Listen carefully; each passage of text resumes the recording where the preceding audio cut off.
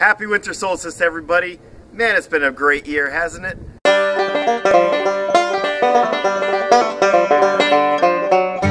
So, I have a lot of projects that I've been doing this year, and I have a lot more to come.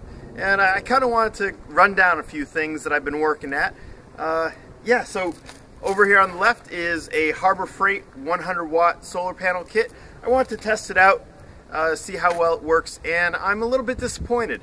Its production is far less compared to what I get out of the polycrystalline panels that I have up on my roof. Hey, let me run down in the crawl space and we'll take some more detailed look at how much this is producing. And this is the Harbor Freight 100 watt kit with the panels outside and their Harbor Freight battery. And I hooked it up using this inverter to the control unit and the pump, and it's currently on. You can probably hear the water splashing in the background. It's heating up the tank. So over here we can see that we're using 66 watts, and then we're using 5.4 amps. But the solar system is not putting that out. Now I thought it would because it was labeled as 100 watts, and I knew it would only do that during bright sunny weather, but that's what we got right now. But I just picked up this new multimeter because it can actually clamp on and measure DC amperage. So this is the Uni-T UT210E. I'll put a link to this in the description below, but I picked it up specifically for my solar projects that I'm doing. And if I just put this on 20 amps, it starts off as AC. So you hit the select button, go to DC, and then zero that out. And then if I clamp it on here, you can see we're at 5.23 amps. That says 5.4. I'm not sure which one is more accurate, probably this guy, but it's close enough for my work. And then we can compare it to what's coming in, only 2.5 amps. So we're using twice as many amps as what's being supplied, and that's disappointing because it's a 100 watt panel, but it's just not putting that out anywhere close to it.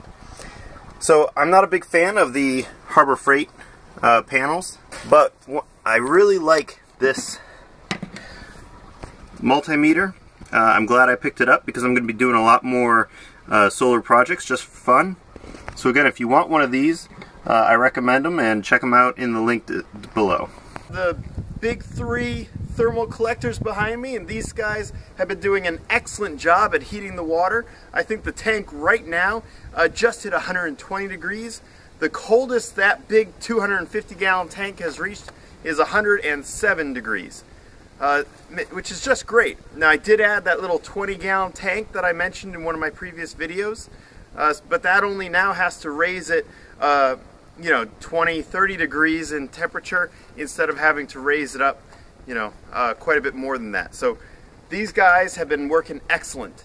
The garage just finished setting up the heat exchangers. I'm going to move the camera and we'll take a look.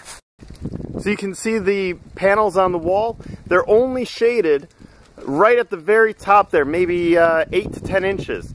So not much shading right at the top, but as you notice, they're shading on the walls, and that's from the neighbor's trees. Can't really do anything about that.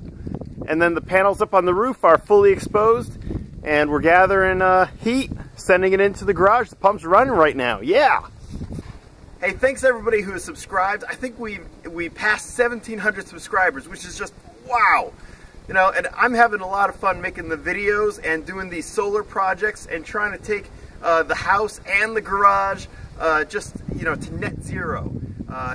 It's been a lot of fun. If you're curious about these projects, like the one I got right next to me that I just started working on, or any of my other projects, and you haven't subscribed, please do so. If you have any questions, leave them in the comments below. Happy Winter Solstice!